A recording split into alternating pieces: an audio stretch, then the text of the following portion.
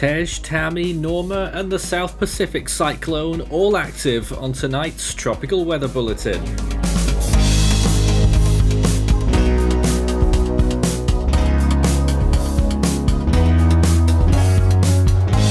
And now the latest around the wide world of tropics. Tropical weather bulletin for October 22nd. So an extremely busy tropical scene right now, with 4 cyclones spanning the globe, almost equidistant from each other actually. Makes it 71 storms so far this year on the calendar. Of course, the strongest one right now is Cyclone Tej. However, all systems have threats in their own right. Hurricane Tammy is moving through the Leeward Islands, very close to Antigua and Barbuda right now. With hurricane force conditions possible along those islands, and that is the 7th hurricane of this year so far in this basin.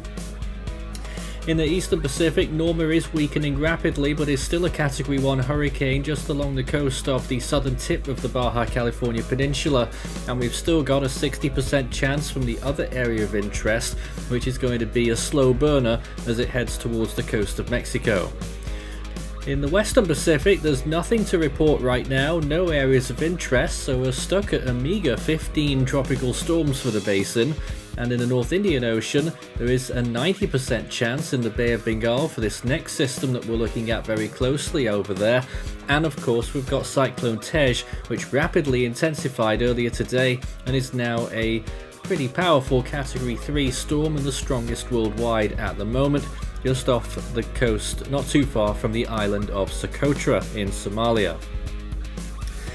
Cyclone 1P is also a tropical storm by most estimates, and it's still not been named by Fiji at this point, but I expect that will happen fairly soon. It's trawling very close now to Vanuatu and could become a significant risk for those islands. Well, first of all, let's get a close-up on Norma. It is just 27 kilometers from Cabo Pulmo on the eastern coast of that southern tip of the Baja California peninsula, 85 from Cabo San Lucas, 144 from La Paz, 246 from Culiacan and 285 from Mazatlan. Hurricane warning in effect for part of that southern tip of the Baja California peninsula, with tropical storm warnings extending further away. And of course, we are expecting tropical storm conditions on the main peninsula of Mexico as well. Well, here's Tammy. Hurricane warnings in effect for a lot of those Leeward Islands as shown at the bottom. It's just 42 kilometers from Barbuda, 47 from Antigua, 135 from St. Kitts, 189 from St. Martin and 339 from the Virgin Islands.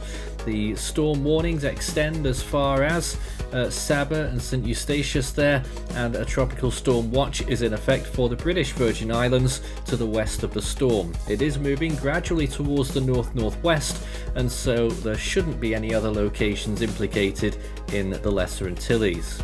Here's Cyclone Tej right now, getting pretty close to Socotra, 163 kilometers, 379 from Ad al-Khuri, just to the west of there, 603 from Salalah in Oman, which we're concerned about, 625 from Al-Qaeda in Yemen, and 892 from Duqiyam further to the east along the coast of Oman.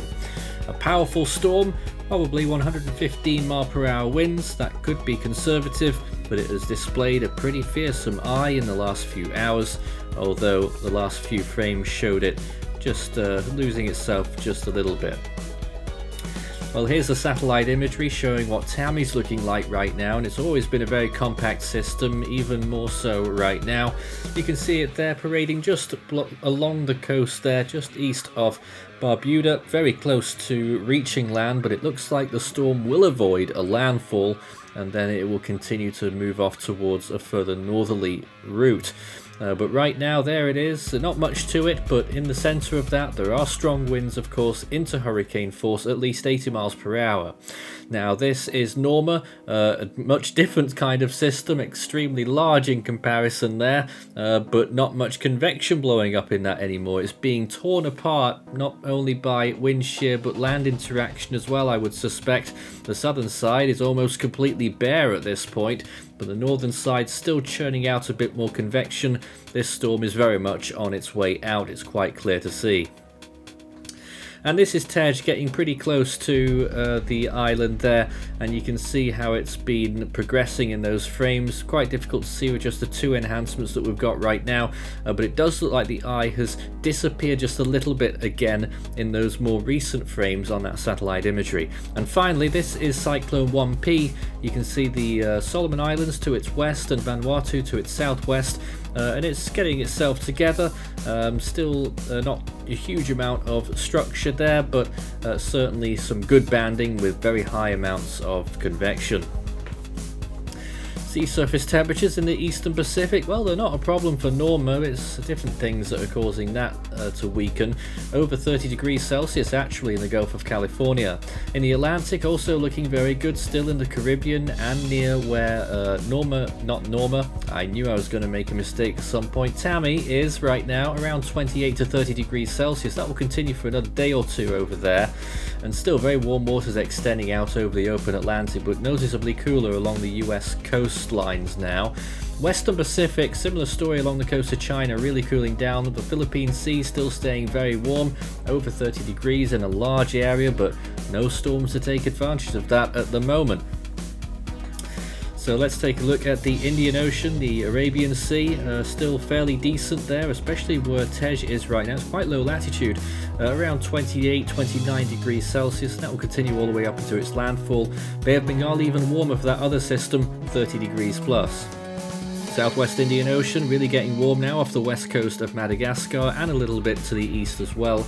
In the Australian region, those waters really warming up from Western Australia through the Gulf of Carpentaria.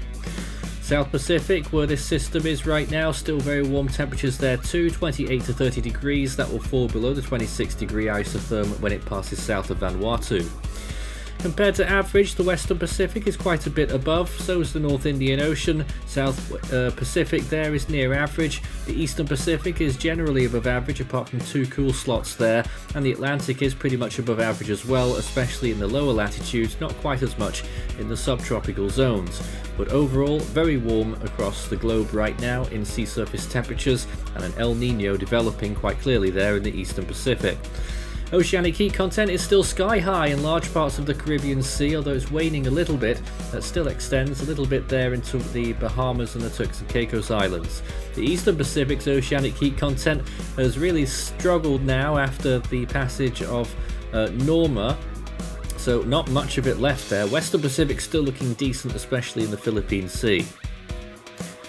So let's see what the GFS model has in mind then. So it takes Tammy off towards the northwest and then pitches it a little bit further towards the east there, reaching hurricane strength again if it happened to lose it. I think the GFS starts that a little bit low, and then swirling off towards the west eventually, quite undecided about its track, whether it ends up getting lifted by a front or whether it misses it and then it starts to turn back towards the west and becomes a much larger system there, but less organized. Norma, GFS predicts a rebound there, strengthening a little bit before making its final landfall along the western coast of the main part of Mexico, moving inland and dissipating very quickly. I think that's going to be more of a rain threat at this point. We could still be seeing some really substantial rainfall amounts for the Baja California Peninsula and for Sinaloa as well. So significant impacts there I would expect for rain, but of course the winds are there too.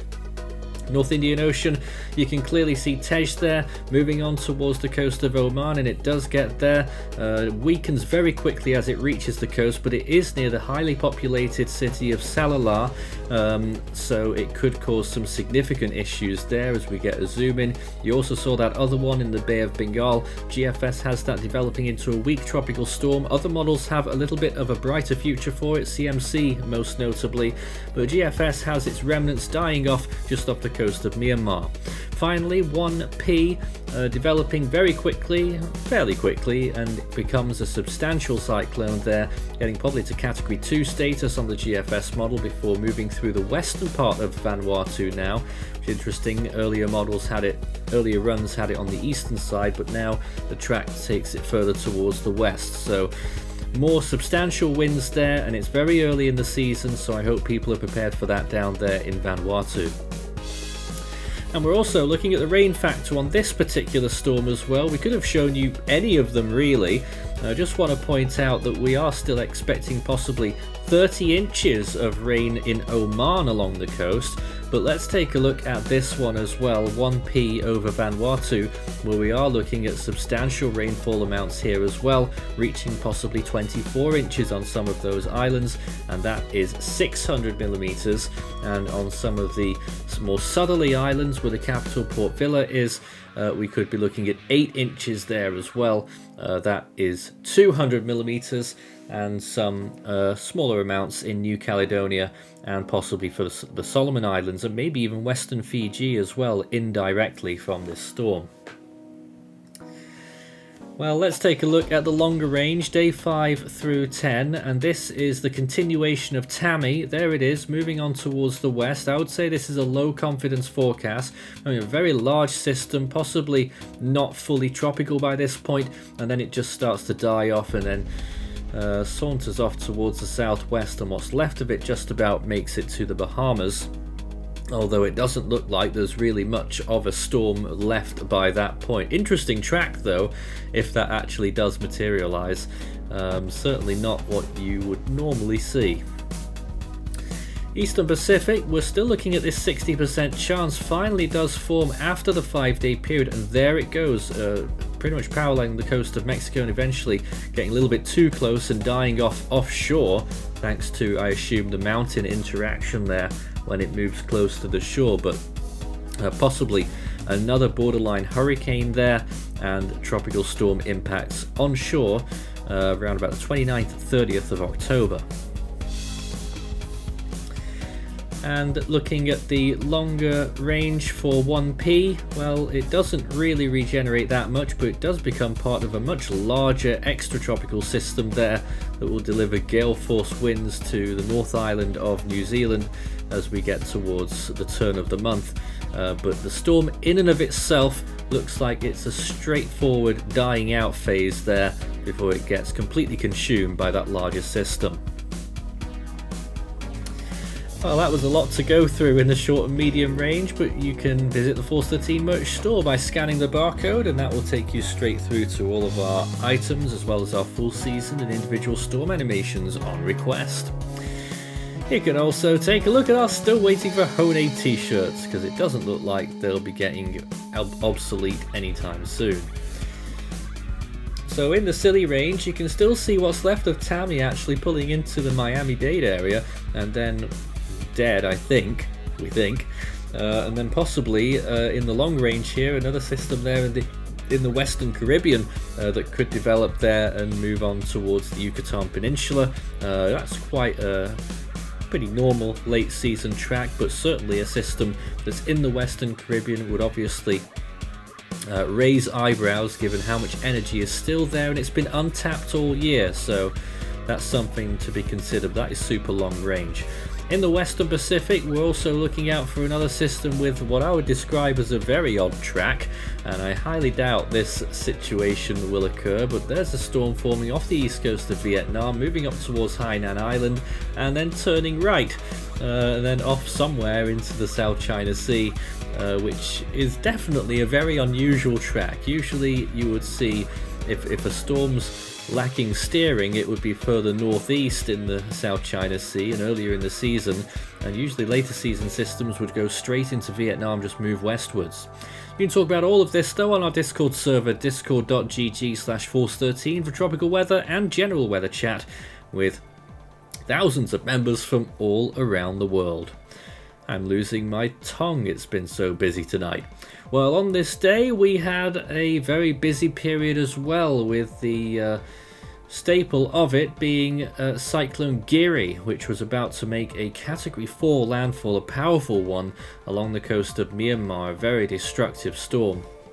We also had what was another very destructive storm in its late stages, Typhoon Megi, which was a Category 1 by this point and about to reach China after making its extraordinary Category 5 landfall in the Philippines the previous week. We also had Tropical Depression 17W to the east, and Tropical Storm Richard had formed in the Atlantic as well, not to forget that one in the Western Caribbean. Back to today, and You can scarcely believe that we're 2 names from the end of the Atlantic hurricane season. The next name is Vince. In the Eastern Pacific, it will be Otis. And in the Central Pacific, we are still waiting for Hone. In the Western Pacific, the next name now is Jelawat.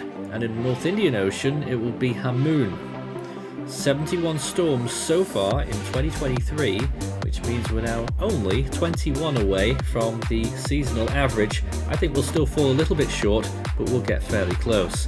Australian region, the next name is Jasper. Southwest Indian Ocean is Alvaro, and for now, in the South Pacific, the next name is still Lola. That's all from tonight's Tropical Weather Bulletin. We'll be back again tomorrow night.